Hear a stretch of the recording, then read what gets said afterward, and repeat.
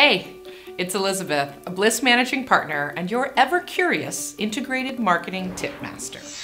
Today's jolt, getting face-to-face with your clients and prospects. For all the potential of digital marketing, nothing will ever replace the power of a face-to-face connection. In fact, the more devices we use, the more we seem to physically need human interaction. And yes, that even includes handshakes. But events are a costly and time-intensive investment for brands.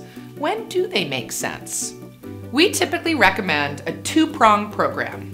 Commit to a strategic presence at your industry's top 5 to 10 events, plus at least one significant branded event run by your own company.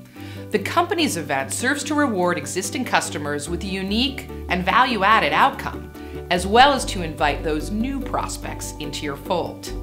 Are you ready to make a change?